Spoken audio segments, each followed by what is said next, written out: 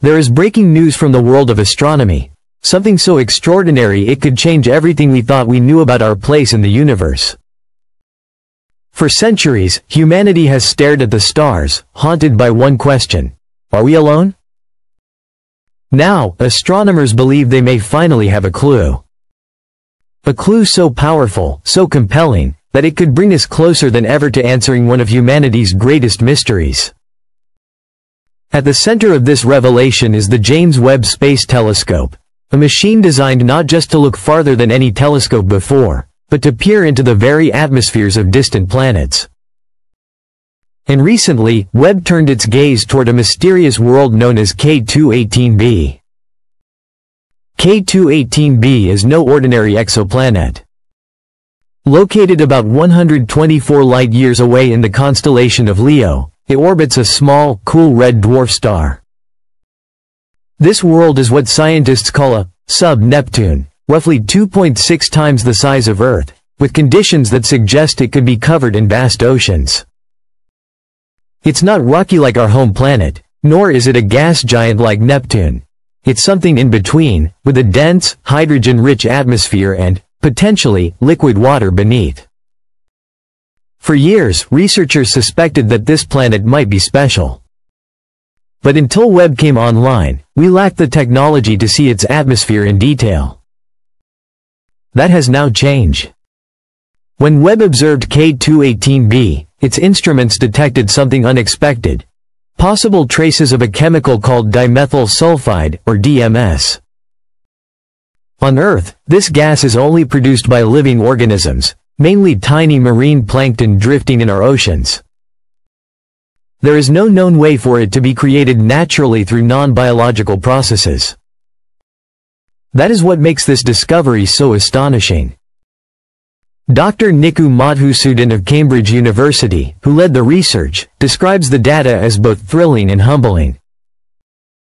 According to his team's analysis, the likelihood of dimethyl sulfide being present in the atmosphere is above 50%. While that doesn't yet count as proof, it is far more than chance. If confirmed, it would mark the first time in history that we've detected a chemical on another planet strongly linked to life. But scientists are careful not to overstate the case.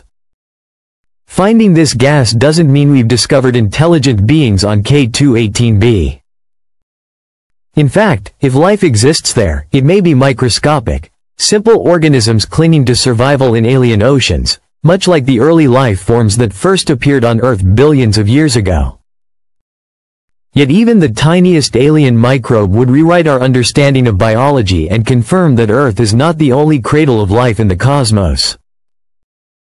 So how exactly did Webb uncover this hidden signature across such an impossible distance? The answer lies in transit spectroscopy.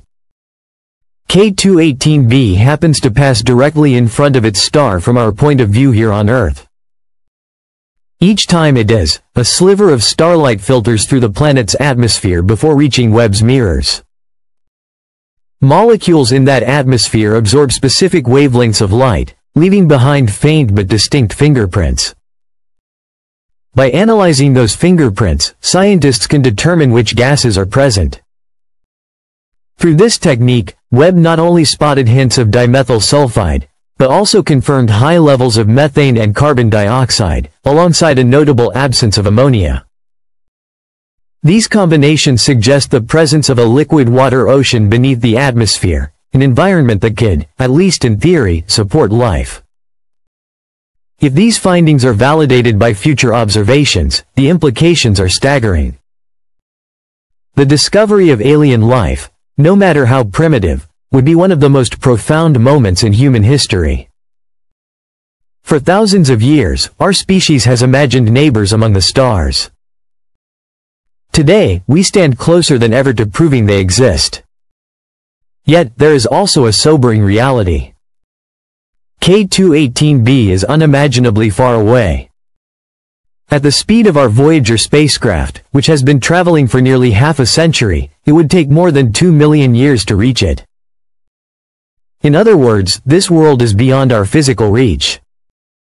Our only connection to it is through the light that has traveled across space to tell us its story. Still, the discovery sparks not only scientific excitement but also the deepest layers of human imagination.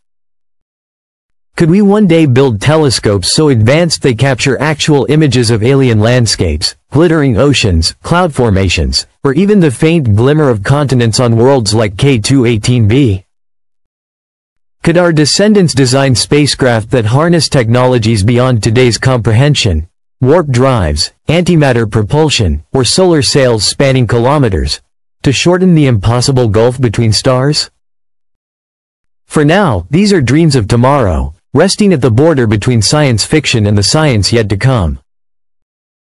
And yet, history reminds us that today's impossibilities often become tomorrow's achievements.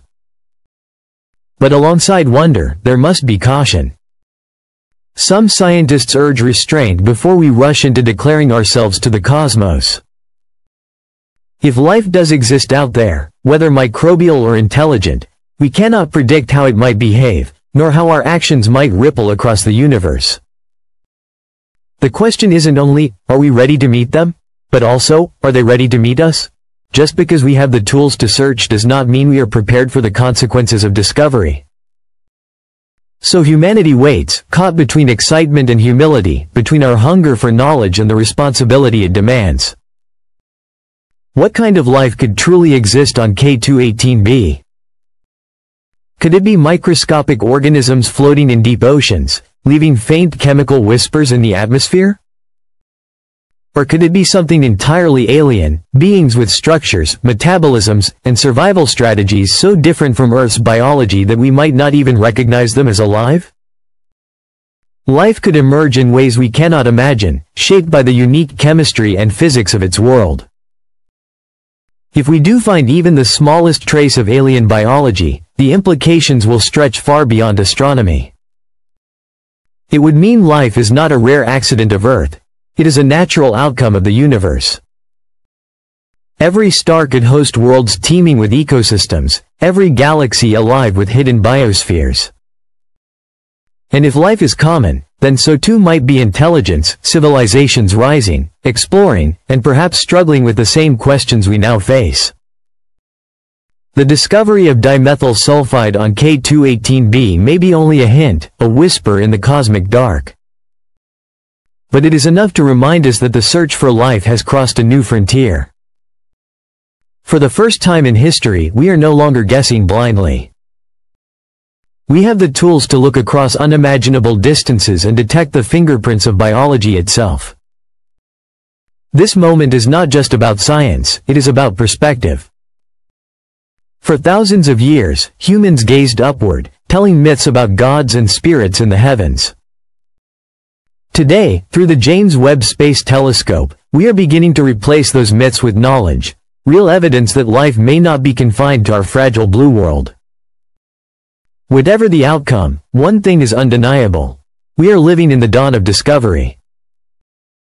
The cosmos is no longer a silent backdrop, it is a stage filled with mysteries waiting to speak. And perhaps, for the very first time, we are standing at the threshold of an answer that will reshape everything. The realization that Earth is not alone, and that life, in one form or another, is written into the very fabric of the universe.